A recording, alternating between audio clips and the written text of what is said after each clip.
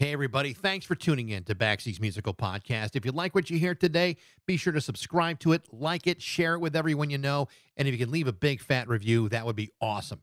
Also, be sure to check out Instagram, TikTok, and Facebook for regular updates on what's coming up next. Today's episode is brought to you by Metro Chrysler, Dodge, Jeep, Ram, and Chicopee. Visit Metro's state-of-the-art dealership right next to BJ's and Big Y on Memorial Drive in Chicopee. Or visit MetroJeep.com and drive home with your new Chrysler, Dodge, Jeep, Ram today. And now, here's my reasonably lengthy introduction to my interview with Jack Grisham from TSOL on Baxy's Musical Podcast.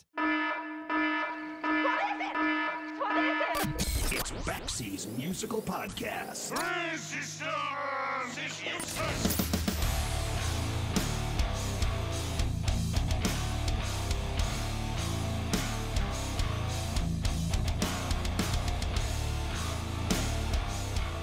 By 1978-79, the first generation of American punk had pretty much run its course. And while there was still great music that came out back then, things were definitely starting to change. Many of those early New York and British punk bands were breaking up or signing lucrative record contracts or fading into oblivion with drugs and alcohol, and for some, the music was no longer angry enough. Vietnam was over. Watergate had come and gone. But you still had communists and nuclear power and disco and Ronald Reagan and REO Speedwagon. These were not good times. Something needed to happen. You needed something to out-punk punk. You needed something that not only reflected a whole new set of problems, you needed something that was going to feel like a shot to the face. What you needed was hardcore. This is when punk was beginning to move beyond the big cities like New York and worm its way into the suburbs and other quieter parts of America. And the kids in those areas were every bit as disaffected, if not more so, than the kids going to the Bowery to watch the Talking Heads play Psycho Killer at CBGB's every couple of weeks. Not that there was anything wrong with that, but a lot had changed over the course of 2 years. Now it was time to really piss your parents off. And it worked. Unlike what you may have seen in New York just a year or two earlier, hardcore was more aggressive, faster, angrier, and a whole lot more threatening, which would explain why so many parents hated it and so many hardcore shows were disrupted by police. And for many, the ground zero of hardcore was in California. Beginning in San Francisco, you had bands like The Mutants, The Offs, and The Dead Kennedys. In Orange County, you had The Germs, X, and The Weirdos. And in Southern California, you had Black Flag, Fear, and The Circle Jerks. This then sparked a whole tidal wave of bands to emerge, like the Minutemen, the Descendants, the Adolescents, Social Distortion, and bands like TSOL. Now, TSOL are an interesting case. TSOL, or the True Sounds of Liberty, were out of Long Beach, California. And unlike a lot of hardcore bands that would wind up painting themselves into a corner, TSOL would be one of the few bands that never stood in the same place for too long.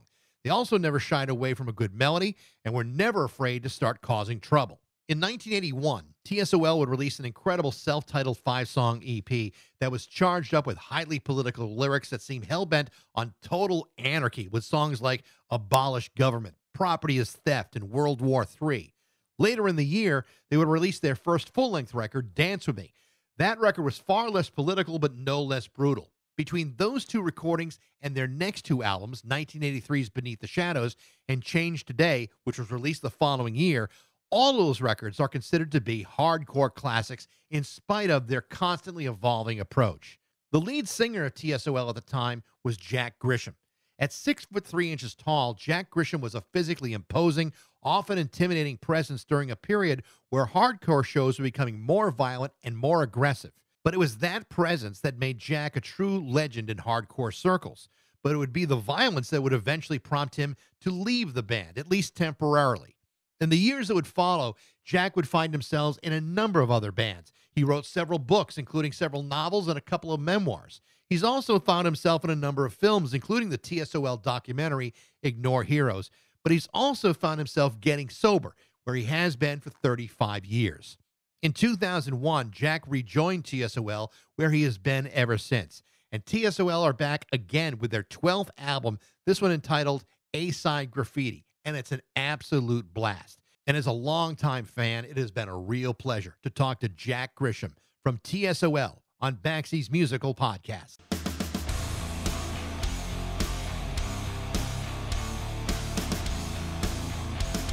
I'm stoked. My kid just got me a I just went out and my kid's been walking me every day like a dog, right?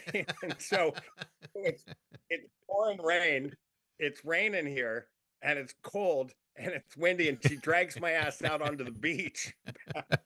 And she's 25, doesn't that, she's like a machine. She works out twice a day. It's like fuck. How messed up is that where like, guys our age need to be walked? Walked.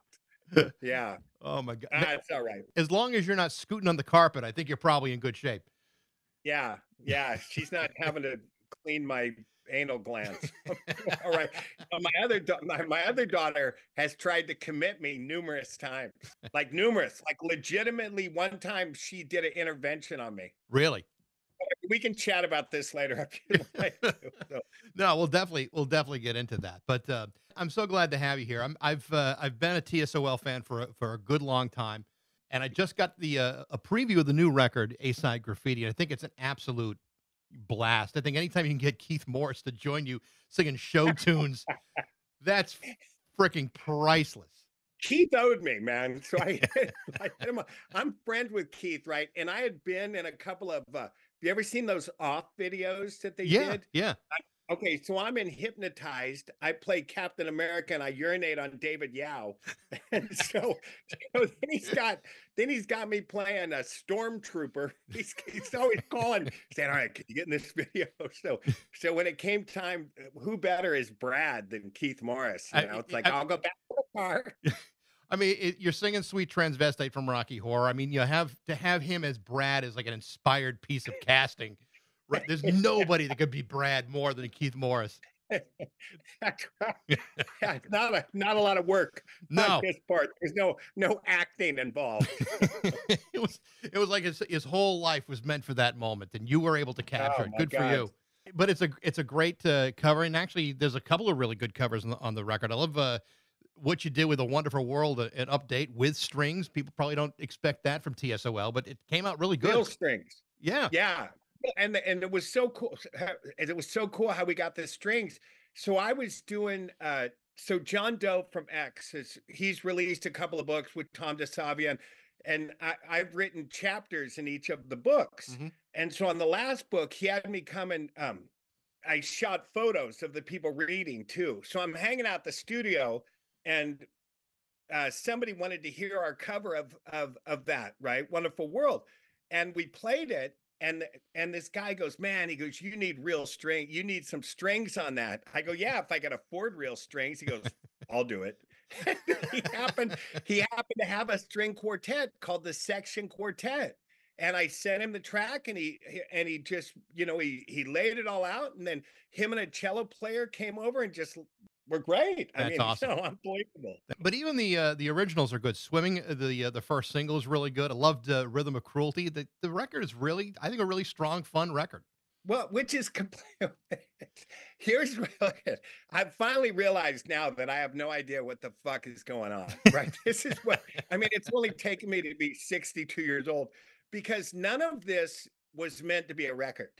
Yeah. So all this is like, I'm trying to explain to somebody. So for me, it's just kind of poking around. Like, I like when you make a record, like our last record, The Trigger Complex, it's a cohesive, the whole record goes here. It's meant to be listened from start to finish. It's a record. Sure. I've always liked that. And, but for this, it was just little stabs. It's like, oh, what would it sound like if we did that? Oh, what would this sound like? And so we were just like, trying shit, and the guys in the band, they're very nice to me. They go along. I'll come up with something. They go, okay, great, let's try it. So it was really just little bits and pieces.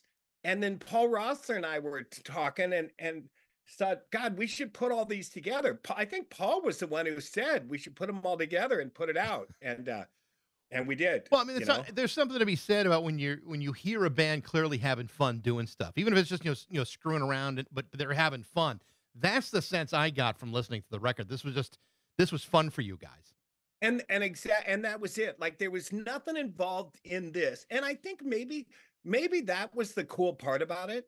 There was no plan. There was no real ego involved. It was like, hey, like the Anne Marie. Have you heard that? The original of that? Yeah, I have. Okay, so so I like go-go beats and stuff, right? So somebody was telling me, "Oh, check out these go-go beats," and then listen to Sam Marie song, and I'm listening to it, right? And I'm thinking, "Oh, what a cool groove, man! That groove's just badass." And so anyway, and then I listened to the words, and she's singing to a boy. She's singing to a man or whatever the hell you want to call it. And she says, "Okay, hey, look, I hear what you're saying, but there's one thing you've done that's got me tripping, man. Better hang on." And so she's pissed at him, and she says, "I got my car keys in the hands. My boots are coming across the floor." And I thought, "Oh my God, this sounds like a protest song." Yeah. It's like a group singing to the government. Yeah, yeah, yeah. I get it, flying the flag, bitch. But hang on a minute. There's just one thing down in Latin America that's got me tripping. This Vietnam, this involvement here, and so it was all those things that kind of came in my head. And I thought, God, this would be a cool song for like Rage Against the Machine to do. And then I thought, oh, fuck it, we'll just do it. Let's do it. And I did not let the guys hear the original song. So they would, I don't know. That would have been a tough fight getting that going. Yeah, but the end result was that it sounds like you guys are still having fun, and yeah, I think that's awesome when that happens because so many times a band will get together, it's so serious and so militaristic in a way, and like and how they approach it. But to me, it's fun when a band kind of fucks around like that. Like even with Keith Morris, I mean, I like Golden Shower hits. I think that album is Yeah, funny, yeah. it still makes me laugh even after all these years. Well, and I think it's difficult also for like what people don't. If you look at the hardcore bands, whatever the hell you want to call it, that are still around these days, what who are you, man? It's like I think to myself, what am I? Just I'm going through the motions. I've done this song 100 times. It's like we're not really a band. We're a corporation that belongs in the county fair now. It's like whatever the hell it is. So it's nice to just not have any limitations. You're just doing whatever the hell you want and fuck everybody. Yeah. Really. Well, That's what it comes to. and at our age, it's kind of hard to be say Nazi punks fuck off when all you're really worried about is the size of your prostate. I mean, you're in a Well, different time in your life too. yeah, and that's the other thing. It's like, great, okay, good. Somebody asked me one time, they go, "Well, how have your thoughts about so and so have changed?" It's like, hang on a minute, man. I'm still basically a socio-anarchist or whatever the hell it is, man. It's like, and I've already said that. I've already said, fuck these guys. Nothing's changed. It's like one time I was sitting on stage and I thought, God damn, we've been doing this for so long. How many presidents have I gone through? A couple of Bushes, it started with Carter, then, Yep. that's Reagan, a couple of Bush. I like it when they go double sessions because I don't forget who's supposedly on the throne. You, I mean, I can ride it for a little bit. it's so funny because I mean, yeah, you can keep anger going for a good 8 years. That's you don't have to change at all. That's Yeah, yeah. And I'll tell you somebody asked me one time, they said, "Well, what's the biggest difference between punk rock these days and when you were young, a kid?" I think, well, here's the biggest difference is when I was a kid, I didn't get letters from other punks calling me a commie for saying fuck the president. It's like, whatever it is. Oh my God. The first time I got one of those, I thought, I'm in the wrong business. I started off telling you that I've been a big fan for a long time. I remember I was in college and I got my copy of Beneath the Shadows, which is a record that I absolutely loved. And yeah, I'm in the dorms in college and some asshole steals it, so it's gone. As a college student, I got no money, so I'm finding ways of trying to scrape money. I'm donating plasma to the blood center, anything I can do to get a few bucks. And I go to the record store, and the guy behind the counter convinces me that I need to buy the new album, which was Hit and Run, which isn't even an album that you're on. And I listened to Right. him, and I bought it, and I listened to it 2 or 3 times. And I said, you know what? The best TSOL is Jack Grisham TSOL, and I still feel that way. And then I finally went and bought the CD, and I'm like, oh, There you go. fantastic! I got it back now. But it's funny how the great part about TSOL, and I always appreciated the irony of it all, is you guys were a band that were never afraid of a good melody, while at the same time never afraid to punch a guy in the throat if he's acting up at a show. I mean, to me, the irony of that is pretty powerful, and one of the reasons why I've always appreciated TSOL's music.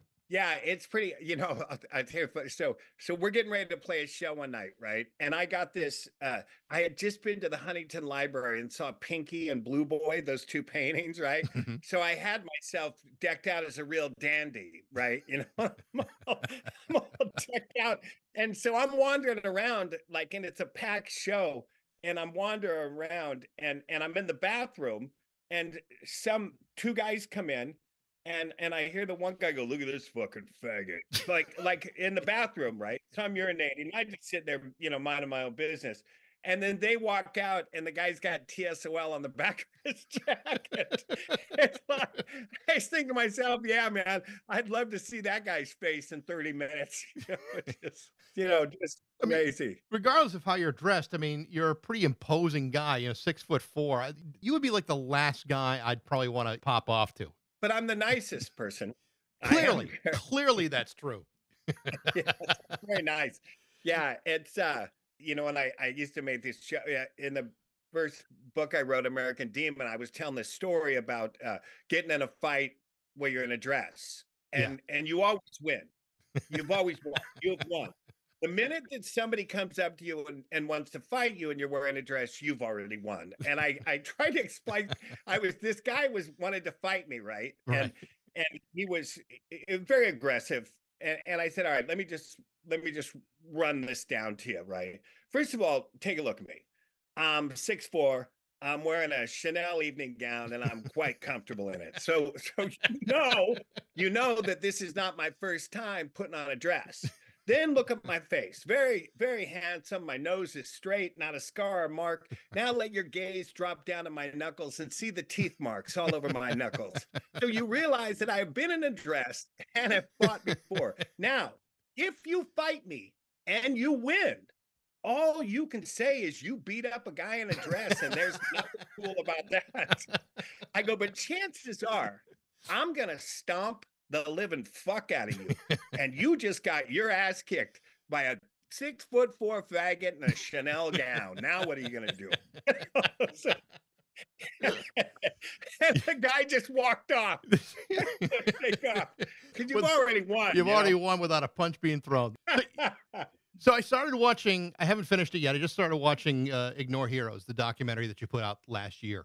And Right. I absolutely loved the opening sequence. Kind of like where you're giving a TED talk and the audience is nothing but cops and nuns. And again, another inspired TSOL decision.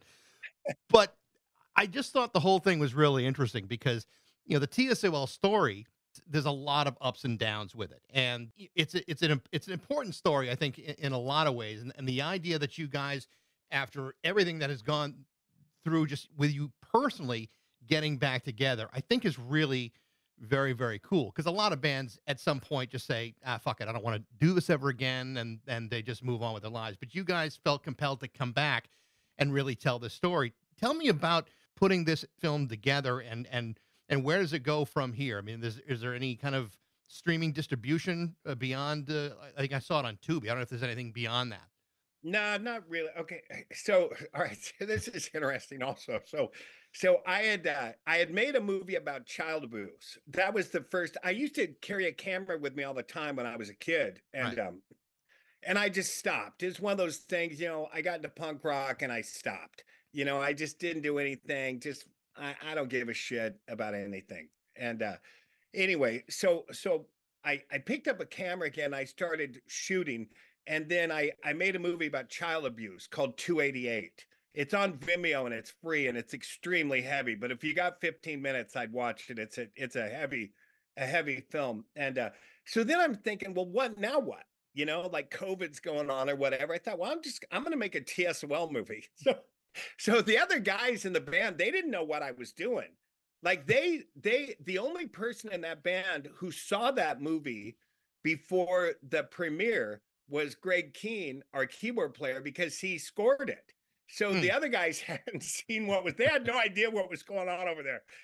And and it was just kind of like, I didn't want to do the standard punk rock documentary. Sure. We've seen it. You got Henry in there, you got Dave Grohl, you got, it's like all these, it's like, I didn't want to make a movie where there were cool people saying that we were cool and that there were new upcoming bands saying we influenced any of them. It's like, yeah, fuck that noise, man. So I just said, I'm just going to keep it to people that were with us, just with us, and then tell the story and cut to the other guys and bring them in. And, and that's what happened. And it's one of those things where it reminded me so much of like punk rock. Hmm. Because like in punk rock, the beginning of punk rock, no one gave a shit about Right. us. You couldn't get people interested. Nobody gave a shit. Nobody was telling us what to do, how to make records, how to do whatever. It was just like, hey, fuck you. I'm in a band. I'm making a record. That was what it was, right? So it was the same thing with this movie. It's like, yeah, fuck you. I'm making a movie. Well, you can't do it like that. Well, I am. So fuck you. And Yeah.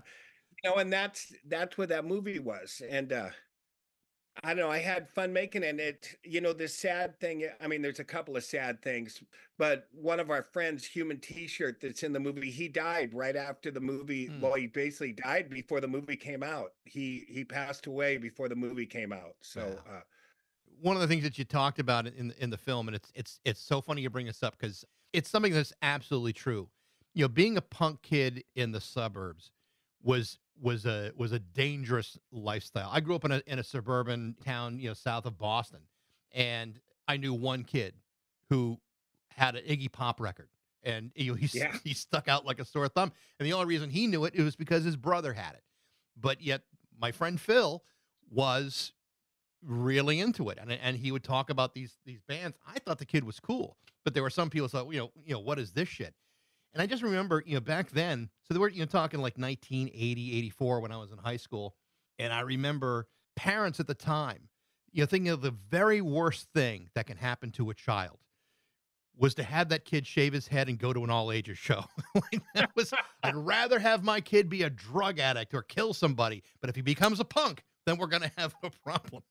That was a real attitude back then. Yeah, and you try to explain to these people. Like, I remember Biafra one time. He's like, "Oh, you live in the suburbs." It's like, yeah, man, you bet. I'd love to see you hang out here for a couple of weeks. Let's find out what's going on with you, pal. Yeah. Because people, especially, I grew up in Long Beach, and it was, the area that I grew up in, lower middle class, and there were a lot of heavy drug use, heavy, greaser guy. It's like Pony Boy. It's like it's goddamn like that. Except there were less outsiders than there Right. were on the inside, and it was a constant. You were hated Yeah. everywhere, Yeah. everywhere. It's not like in the movie. I say in the city, you can be down there, wearing a shower cap on this. Nobody gives a shit. They actually, it's the opposite. They try to avoid you. You look like that in the city, they try to walk around. Just, I'm going to walk around this guy and go about my business. Now, you look like that in downtown Disney, wearing shit like that. You're going to jail. You're Yeah. getting assaulted. You're getting beaten on. And some of these people never understood that. They never understood how, how it is. You were hated. Yeah. And so for me, I was a good surfer, and I caused trouble. I was a good-looking kid, and I surfed and I caused trouble. So I was popular before punk rock. Like, it wasn't like I got in a punk band. It was like people knew me at school. When I got kicked out of one school to the next Hmm. school, people would be going, "Oh, Jack Grisham's coming to our school." It's one of those. 'Cause I was doing, even like a little hippie kid. I was doing some fucked up shit, Yeah. as a kid. And so when I shaved my head, it was like crazy. They're like, he's what's the matter with him? He's gone off the deep end. He's, blah, blah, blah, all that. I remember a friend of mine's mom was like so despondent over the fact that their kid was into the music and had shaved his head. And I remember saying to the mom, I think this was the last time I was allowed in the house. I said to the mom, I said, "Well, what were you doing in the 50s when Elvis came out?" She said, "What do you mean?" She said, "Well, was every kid wearing long hair? Was their hair pretty much like your son's?" I said, "Well, it was pretty much like your son's." I said, "And when Elvis was on TV, were everybody really happy about it, or were they outraged?" She said, "Well, they were outraged." I said, "Well, seems to me your kid's acting the same way you did in the 50s. It's just different." Oh, that didn't go over well, I'm sure. I was told to leave. Yeah. I was told to get out of the house. But Well, it's funny. it's true. Every generation has to have that kind of rebellion. Otherwise, I think it makes teenagers go crazy. Yeah, exactly. And it's funny when I first shaved my head. So my dad was gnarly military. So Mm. my dad served in World War II, Korea, and Vietnam. Like he was. I used to have to salute him when he came home. It's when I was a little kid, and so when I first shaved my head, he was stoked. He's like, "All right, get yourself squared away," that kind of thing. And then when he realizes that I shave my head so people can't grab my hair in fights. Now he's like, wait a minute, lay off the grease. Your head's covered with grease. Oh my God. Then it was a whole different story, Yeah. and I'd walk in the house wearing a dress and, with a shaved head, black guy in a dress, man. And my dad just like was so bummed, so bummed constantly. I've talked to a bunch of some of the old hardcore guys. I mean, you talk to Keith and the Agnew brothers and Bill Stevenson and Jello and Joey Shithead and those guys. And it's always, for whatever reason, it always seems to come back when we look back of the '80s about this period where it becomes kids are going to shows and then all of a sudden the jocks come in and then there's fights and it's violence and next thing you know you can't even have a show unless the police show up. I know at some point, with all the violence that had been following maybe you guys and others, that you just decided enough is enough, and you didn't really want any part of it before. How bad did things really get before you made the decision to go on? Well, it wasn't okay. So it wasn't the violence. It was the problem. Violence is never the problem. It's always the solution. I'm joking. But so when we first got into punk rock, and I go into this in the movie, the violence was against the people that came against us. This Right. was from outside. So you got these guys coming to beat up on punks, and the violence went back towards them. That's what it was. We were defending ourselves. Like the first round of punks, were more arty, kind of not real athletes, if you Right. will. And then we come in and we're like bigger, and we're surfing and skating and and we're in good shape and we're assholes, and now that violence is going back. But when I got tired of it, when it was punk on punk violence, so you're going to the show and groups of punks are beating up on punks trying to go to the show. That was my problem. Yeah. That's what people don't understand. Like a lot of these guys complain. Like Fat Mike was going on to me. He goes, they blame you guys for wrecking the scene in LA. It's like, hang on a minute, man. We protected the scene when it started. And then when the violence was just in the clubs, punk on punk, I was done. Because that's something else. That's something different. One was violence against those that would come down on us. Second was in family fighting, Yeah. which is like, yeah, I've had enough of this. I'm done. So I've tried to read as much about the riot of the SIR studios in 1983. And there's not a lot that I've found written about what happened and why it happened. But tell me a little bit about that night. Yeah, and if you go and one, I'm not trying to pump it. If you go further along in the movie, there's a whole section about it. It was just a show. It was a show. It wasn't supposed to be there. It was a rehearsal place that Gary Tovar rented from Golden Voice. They said, "Hey, you can't sell tickets here." So he's selling tickets across the street, and it got oversold. The cop showed up, and I guess somebody threw a bottle or something. Like that's how it started. I hear there's one guy that claims he started it. Great, good for you. I guess so. Who knows? But then the police came in, and what screwed me up is when the police came in, I said, "Hey, if we all sit down on the floor, they can't take us." Hmm. And so 2,000 people just sat down on the floor. And it was like a real, to me, it was a real, I wasn't thinking about it. I wasn't thinking about anything about it. And then it was, hey, there's more of us than there is them. Let's get them, whatever the fuck it is. But it was the aftermath of that riot thing that really screwed me up. Yeah. Because I would go to shows and people go, "Hey, Jack, tell us what to do. Tell us what to do." Like, yelling stuff out. It's like, man, I don't want that. It's like, so that was the end for me. Yeah. Shortly after that riot was the end. I was done. I'm gonna go do something else. I do want to talk about some of the things that you've done since that happened over the last several years. I mean, obviously, you're making films and all the writing you've done. Particularly the things that kind of leap out to me is you've written some fictional stuff, but a lot of autobiographical stuff too, like American Demon and Principle of Recovery, in which you talk about your path to sobriety. You've been, I believe, since 1989 that you've 35 years. That's yeah. terrific. Tell me a little bit about that and that journey to decide, or what got you to the point where you said, enough is enough. I need to save my life here." Well, what's funny about it is I so the guys in my band, like I don't favor the needle. I'm not a heroin guy. Yeah. You know what I mean? I'm not a heroin guy. For me, it's just blow and pills. Fucking high school, man. Hey, we're eating mushrooms and fuck. We're eating these pills. We're getting some blow. We're gonna drink. We're gonna go out and get in fights. Fuck whatever the hell it is.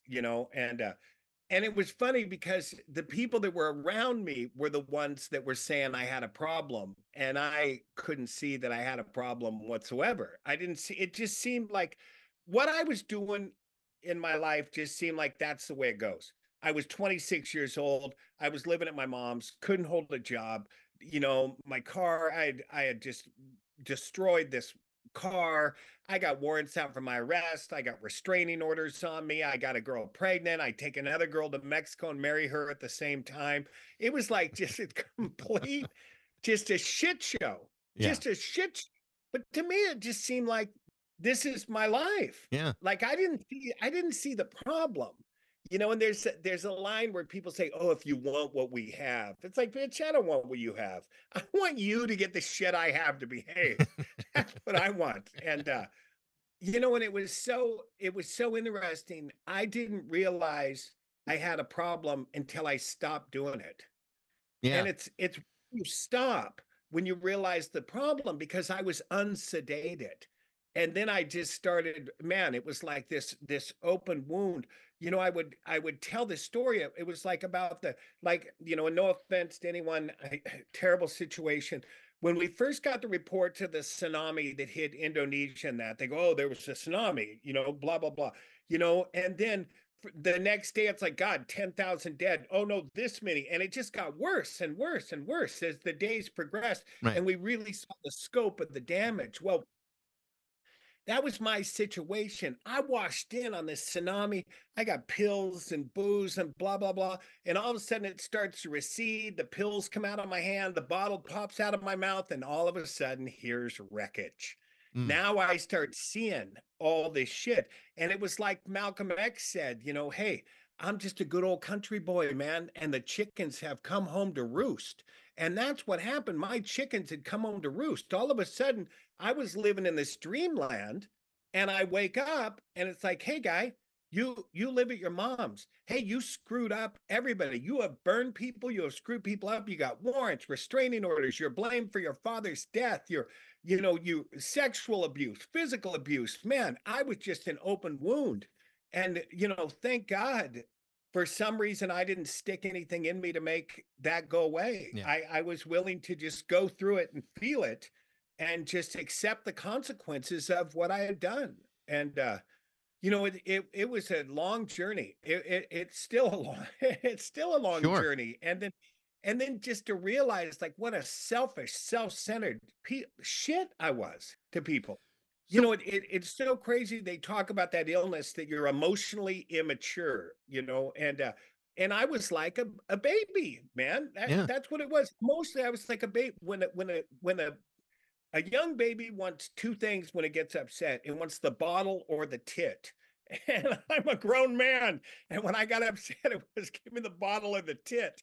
That was it. And so just a lot of payback. I had to make amends to my father at his grave. I had to face up to a lot of stuff I had done. I had to be willing to turn myself in and go to jail for crimes I had committed. And it was it's been a long road.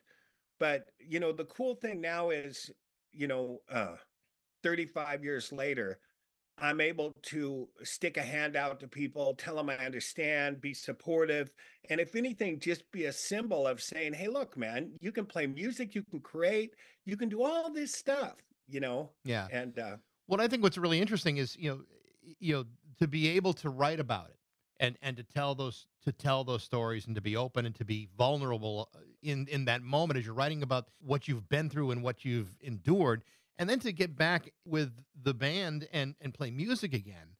A lot of people may be triggered by regurgitating all of that back up, and it seems like you're at the point in your life where this is all just a part of the journey, and to reclaim some of these things has actually been pretty empowering for you.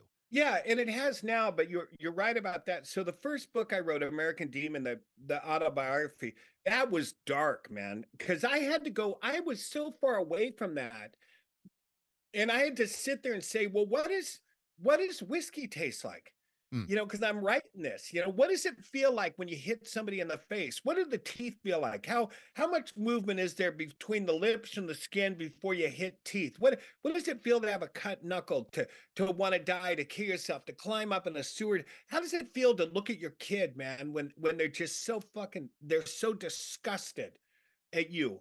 Like remembering when I walked in when my daughter was born, to walk into that hospital and just have everyone in there look at me with disgust. Hmm. It was just, so I had to sit and relive all that stuff. And in the middle of it, my daughter and some friends did an intervention on me. They said, "Hey, you're not well. You're unsound." I was writing 18 hours a day. I'm not taking care of myself. I'm in this little thing, and my daughter was basically like gonna move me onto her couch, Hmm. fucking give me a pair of Depends. And I said, look, just let me get this out. Let me just get it out. Let me lance this. Let me get it out, man. And that's what I did. Yeah. I just got it out, and then it was easier after that. Like the first time I went to my dad's grave, I was blamed for my dad's death in a court case. It was so my dad had a heart attack at work and he died. And so there was a court case because it was work, that kind of a thing, and they said, "Oh, it's work stress, work stress, work stress." But his work came back and said, "Yeah, it's stress, all right, but it's not work stress." They said that my dad was showing up at work saying, "Hey, my kid's arrested again. Hey, they shot at our house. Hey, that, Hmm. blah, blah, blah." My mom used to lay in bed at night and pray that I wouldn't die. Like that's how she got through a lot of this stuff. And so when I had to face my dad, and here's an interesting part of it. A lot of people say, "Hey, you didn't have anything to do with his death. You didn't have anything to do with his death. That's not your fault. It's him." It's like, yeah, I understand it. But for me, I had to accept my part in his death, Sure. that I did create that stress for him, that I did hurt him. Was I the whole reason? No, but I was a few nails in him, that's for sure. And so I had to go to my dad's grave and Hmm. basically do a graveside amends to him for what I had done, and you know, and to release that, to let it go, to let go my anger, my resentment towards him. And then luckily my mom lived until she was 91. So I got to be straight with her. And when I went and made amends to my mom, I asked her, "How did you deal with me?" And like I said, she said I'd lay in bed at night and pray that you wouldn't die. So after that, I called my mother every day for the last 20 something years of her life. I Wow. called her every day and I said, "Hey, I just wanted to tell you I love you, that I'm all right and I love you."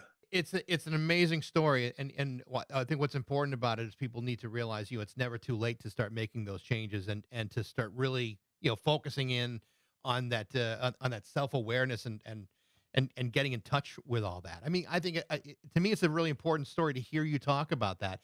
Even people who are maybe seem like the most problematic can turn their lives around by doing the work and just understanding their strengths and their weaknesses. Right, and I think that the one thing too, because people had asked me time, they say, "Well, what's different between what you're doing and straight edge?"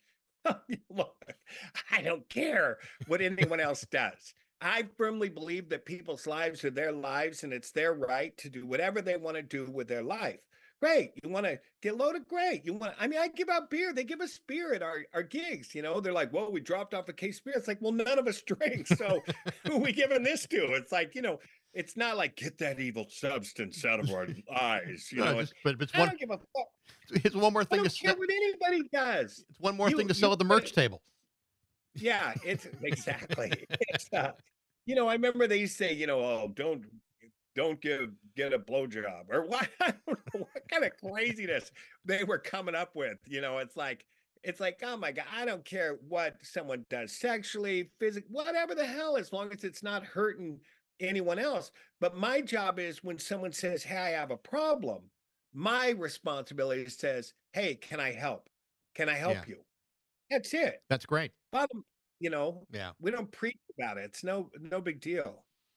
It's been a real pleasure to talk to you about this stuff. Like I said, I've been an admirer of TSOL for a long time, and I know, I've heard the stories, but still love the records. And like I said, I really enjoyed A-Side Graffiti. I think it's awesome. And it's great to see you're doing great and healthy and in a good place in your life. I'm happy for you. Yeah, and thank you, and I really appreciate it. And it's just a good life. Yeah.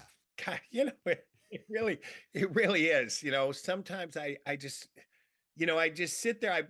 I've basically kind of come to in so many crazy places. And I'll say this thing before I shut up. So Tom Wilson, who produced all those early TSOL records, except for the first one, at the SIR show, in the middle of the show, somebody comes up to me on stage and says, hey, Tom wants to talk to you. Now, Tom's mixing our sound outside. He's mixing it. And I get on the thing and he goes, hey, look at what you're doing. He goes, just stop for a minute and look at what you're doing. Look at this, see this.